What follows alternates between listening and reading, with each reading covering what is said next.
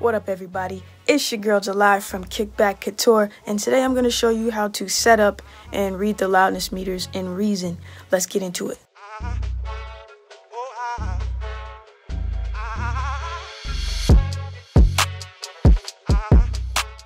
Alright, let's get straight into it.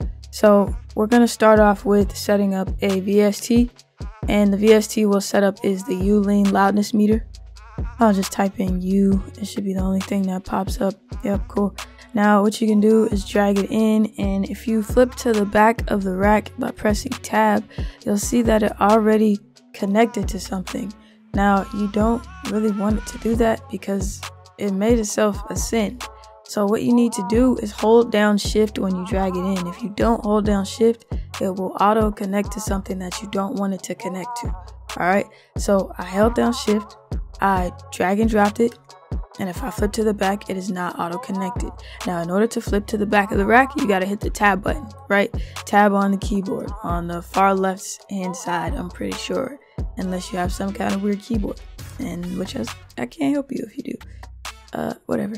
So in order to connect this, you'll see that there are inputs and outputs you can use. So you want to run the audio through it, and you want to make sure you put the audio back to where it's supposed to go.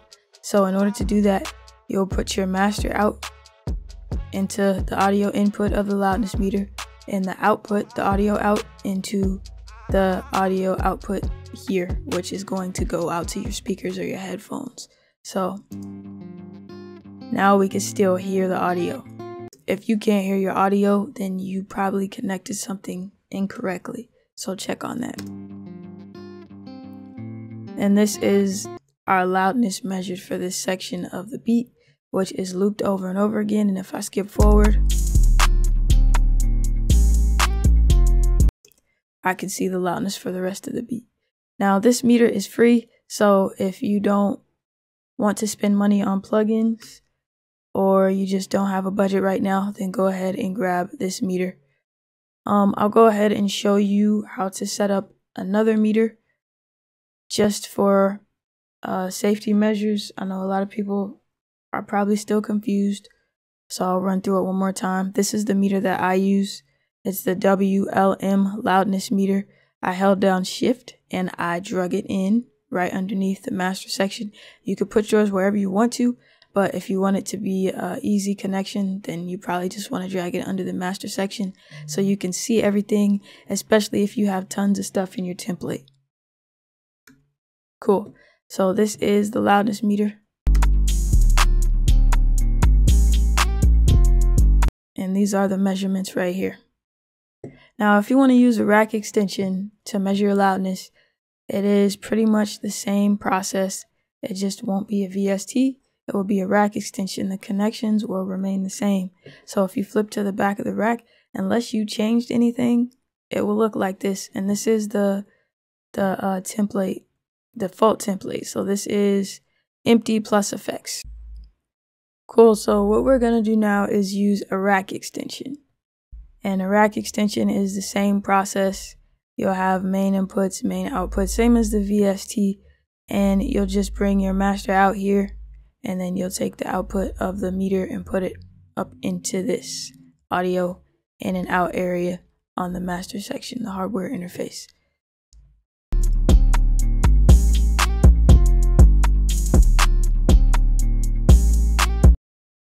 Cool. Now, the reason you might want to use external meters is because Reason itself only measures VU, PPM, and peak. VU is like the average volume level in decibels, which is the measurement for the loudness in this specific situation. If you really want to get technical, it's not really a measurement of loudness, but for the sake of simplicity, we will say that it is a measurement of loudness, and which can be very applicable in this situation. Now, PPM is also going to be average loudness, so to speak, but it is more so measuring the peaks without the quick transients. So if you have a transient that is under a millisecond, 1 millisecond long, it won't pick that up. So this will allow you to measure your loudness without thinking too much about clipping and whatnot, because it will ignore those quick transients. In which case, in the audio world, if a signal wasn't peaking or isn't peaking for longer than a millisecond or so, depending on the meter, it isn't technically clipping.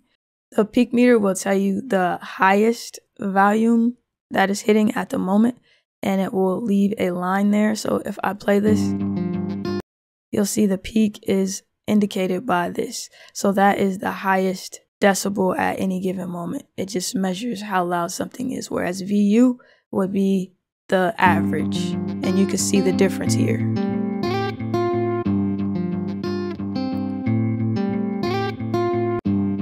And you can use more than one mode at a time if you like to do so. You do have a VU offset in which you can change which decibels are showing for the moment. So this one, the highest is 0, whereas if we go down this way, we can get up to 20. If you want to know more about mastering and how loud your master should be, just stay tuned for the next video. I'll go over how to use this default mastering suite, this exact setup right here, which is also a preset. If you changed your template, you can just drag it on. I'll show you how to use this to master your beats and compete with the people on YouTube and BeatStars and things of that nature in terms of loudness. All right, it's all Couture, Kickback, and Cook Up.